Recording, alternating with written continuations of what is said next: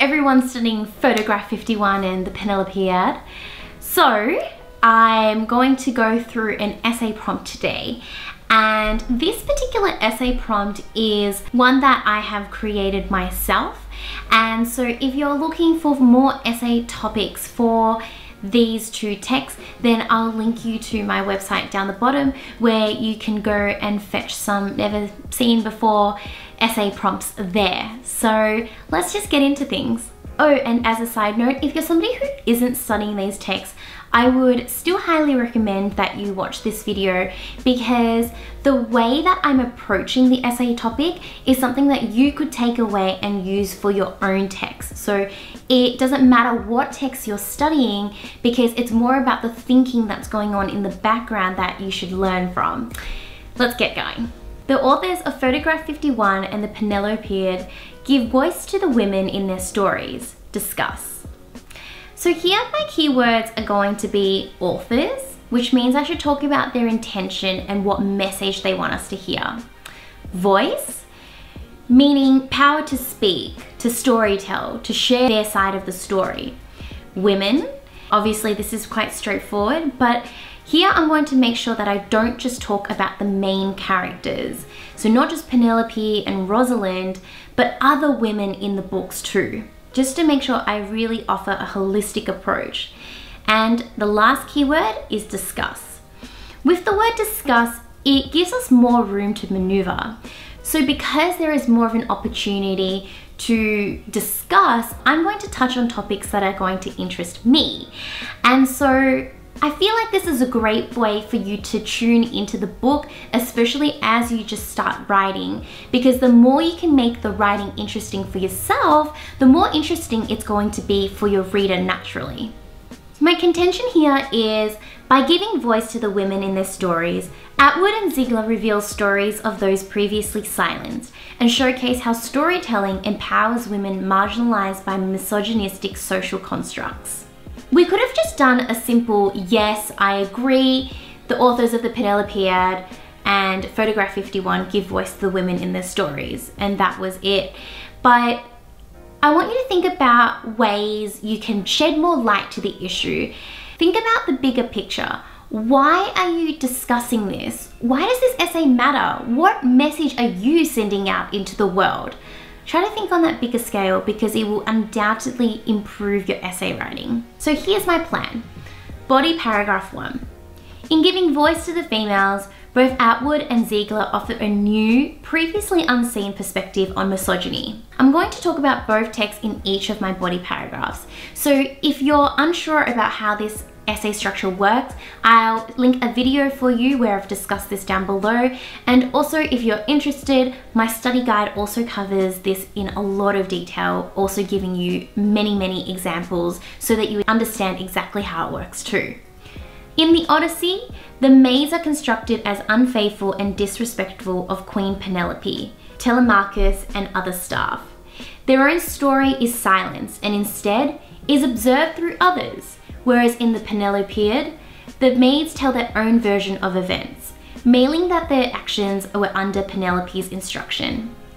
The patriarchal rule is accentuated through their lack of status and rape, which is considered deplorable but common feature of palace life. Moreover, we feel sympathy for these three-dimensional characters as they toil and slave and hoist their skirts at men's command. Likewise, Rosalind Franklin's version of events has never been revealed because of her early death. In Photograph 51, however, we learn of the misogyny Rosalind faces as a female scientist.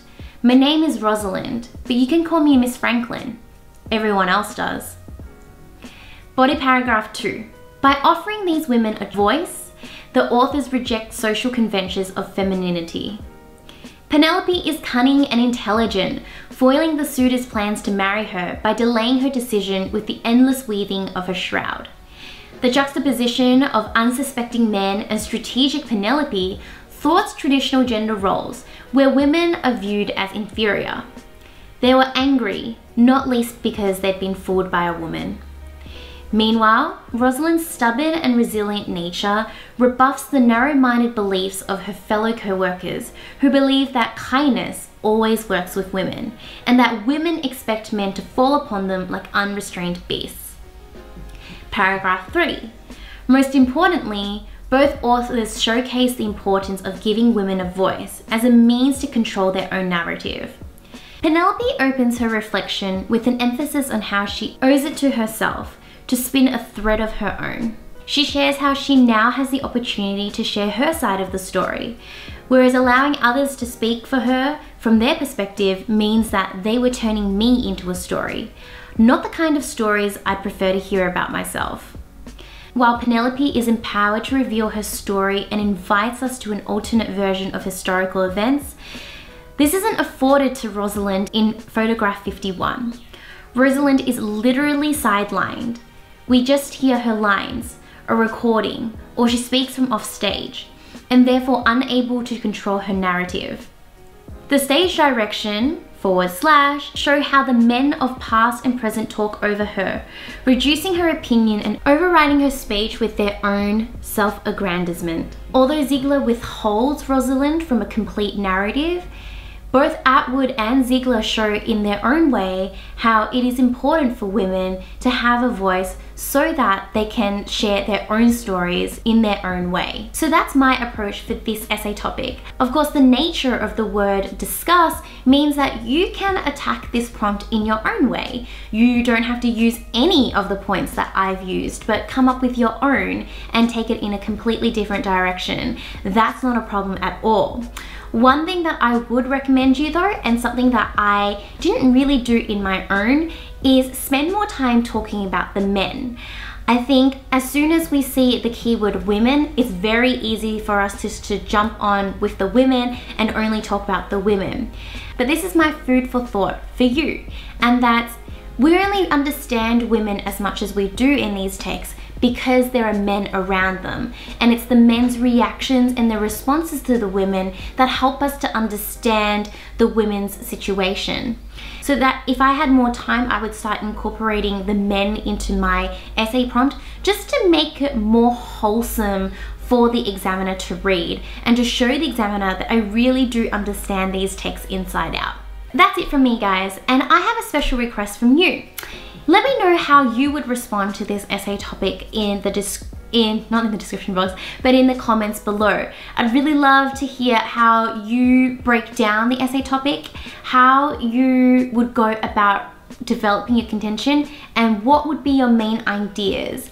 Whenever I get the chance, I'll be looking through the comments and offering feedback for you guys. So I think, why not? Give it a stab, and I'm sure that, you know, by putting out your knowledge out there, other people will do the same and you can all learn from each other.